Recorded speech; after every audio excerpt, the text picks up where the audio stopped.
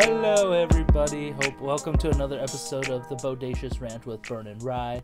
He just said a good, funny joke about them stuff. You just have to be here. You had to be there. But like I said, I hope everybody had a great weekend and your week is starting off good.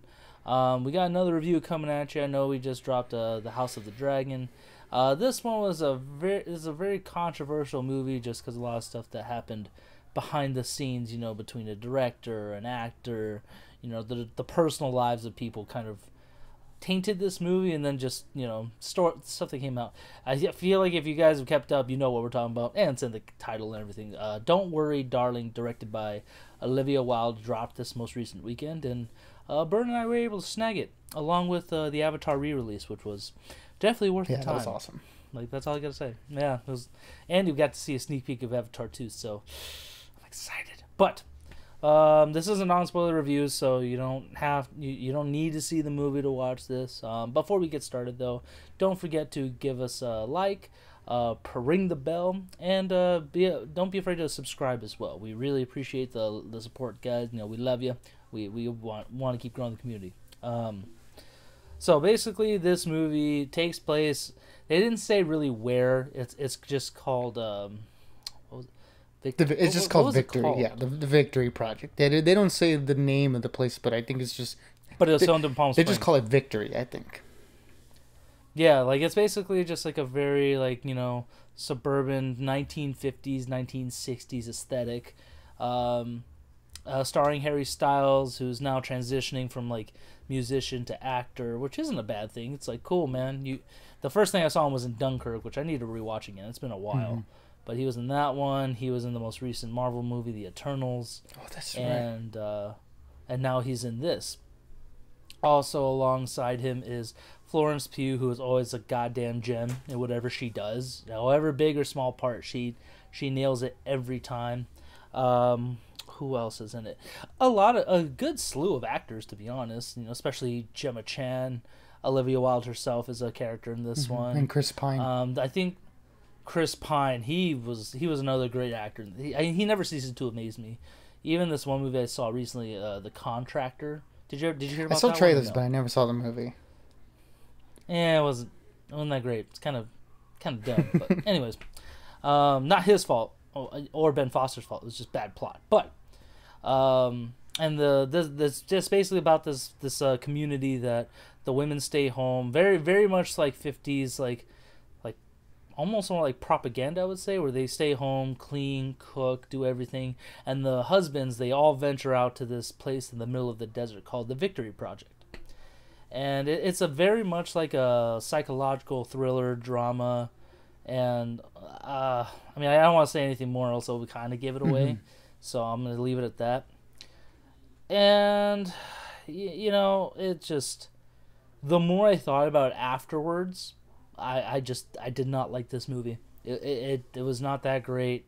No discredit to the actors or anything, but the plot was dumb. And then some of the scenes that they added really made no sense to the rest of it or to the characters. So, what did you think of it, Brian? Coming into it, all the controversy surrounding the making of the movie aside, I was very excited to check this out because, Olivia Wilde, this is her second directorial movie, her first one being Booksmart, which was amazing and awesome. Yeah, one of the best directorial debuts in my opinion, and one of the best coming of age movies, I will say. So her next project, whatever it was going to be, I was going to be in line for it because that one did so well. So hearing that she was going to do a movie with Florence Pugh, who's, one of the best actors working around today, I couldn't have been more excited for this one going in. So, yeah. So once we got done with the movie, I was just like, man, this felt like such a missed opportunity because all the pieces were there. The central mystery in the movie was intriguing from the start. The 1950s aesthetic that you mentioned was really really well done. The cinematography by Matthew Libatique. He's done a bunch of Darren Aronofsky movies. Star is Born, Iron Man 2. He's done a lot of great things, and the cinematography here paired with the 1950s aesthetic was gorgeous. It was a gorgeous movie to look at, and well acted too. Like you said, I mean, Florence Pugh, she never fails to deliver, and this was definitely her movie. I mean, she's in pretty much every scene of the movie, and just the fact that she's as talented as she is the reason why I was engaged the entire way through, because the plot wasn't really doing her any favors. Like, it felt like the movie was stuck in Act 1, like, for the longest time, where it keeps setting up mysteries and like different scenarios, and you're just like, okay, but where's this going? And it just like throws it all at you at the end, and you're just kind of like, man, it just left me a little bit like disappointed at the end of it, because I was like I said, I was really engaged and I was really invested, but after a while I was just like, okay, let's move on already. Let's get to the meat of these things, and yeah, once we get to the reveal of everything, it's like you've lost me by that point already.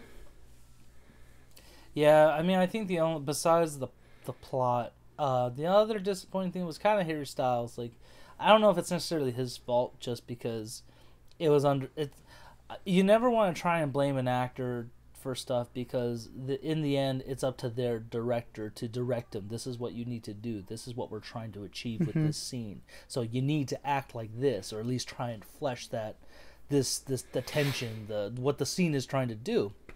And there's a couple scenes in there where I thought it was very contradictory to his character for the plot. And he was just kind of flat. It really made me, because for those of you who don't know, Shia LaBeouf was supposed to be Harry Styles' character, but due to some complications and some rumors and stuff, he left. But then Olivia Wilde tried to say, oh, like, I fired him. But it's a whole thing. You guys can read up on that on your own. That's kind of irrelevant to the movie itself. But it just was like, I wouldn't have been upset if they got somebody else besides Harry Styles for Florence Pugh. I will say it was very crazy to see a lot of comedic actors in this one being very serious. Like, Nick Kroll especially stood out to me. Very creepy character, but he was also very fun and funny. They had that one guy from WandaVision who is really well done in this one. I don't know that actor's name, but I think he's like either Indian or Middle Eastern or something like that, but he was great. It was good seeing him in this. And then also one of the girls from Once Upon a Time in Hollywood, where she has mostly been funny so far. She was she did a really good job in this. So I do appreciate the rest of the cast really putting in the work for this, but the plot just could not do them service. So that's why I'm going to give this movie a 2 out of 5.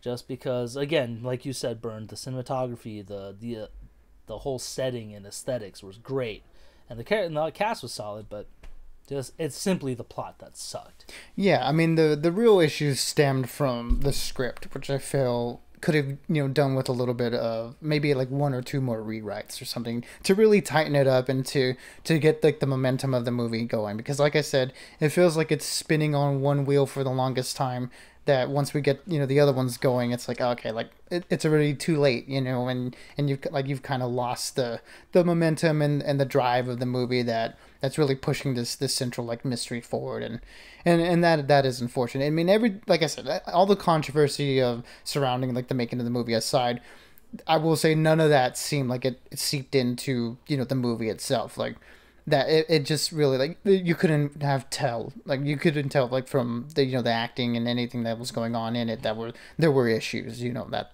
at least from my perspective, I didn't notice anything that couldn't have been just attributed to the writing, unfortunately. But yeah, I mean, this really is a disappointment, because I was very much looking forward to it, and all the talent involved. I was expecting something to be pretty great, but it turns out it was just okay, like it wasn't as good as I wanted it to be. And had it have been like a complete dumpster fire, I feel like that would have been a little bit more entertaining, so we can look back at this in sort of like a Joss Whedon like Justice League theatrical cut type thing, where we hear these things that went down on the set, and we see the finished product, and you can like tell from the get-go that everything just went wrong, and it's kind of like fun in that sort of like, you know, like messed up masochistic type of way. But you know, that's not the case here. The movie just kind of falls flat, and that is unfortunate. But if anyone was gonna watch it, you know, go watch it for Florence Pugh, because as always she kills it. But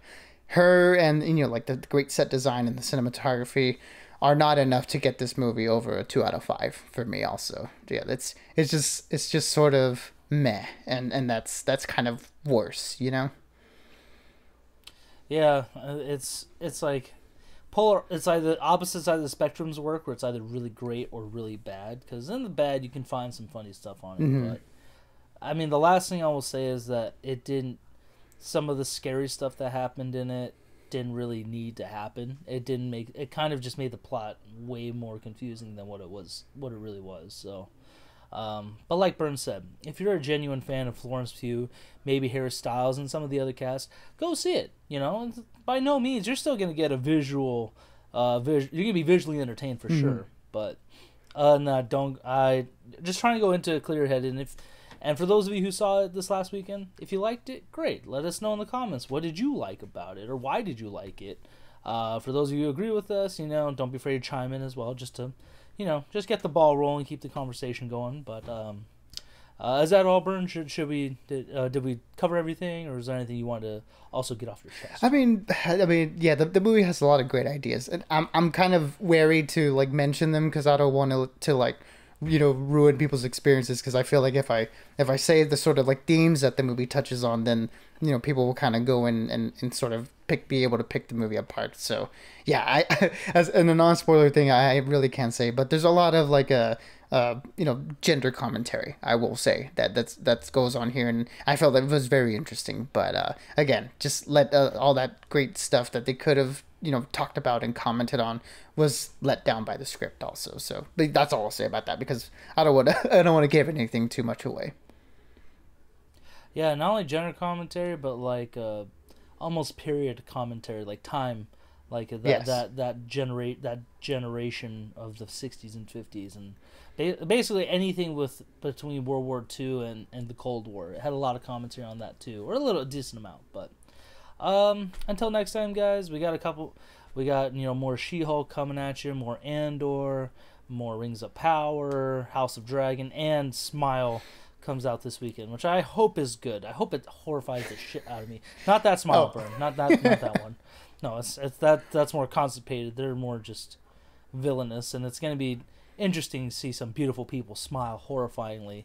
So either way, until next time, guys. As always, stay bodacious and keep on ranting. Absolutely, everybody. Be good, be safe, and as always, we'll catch y'all on the next one.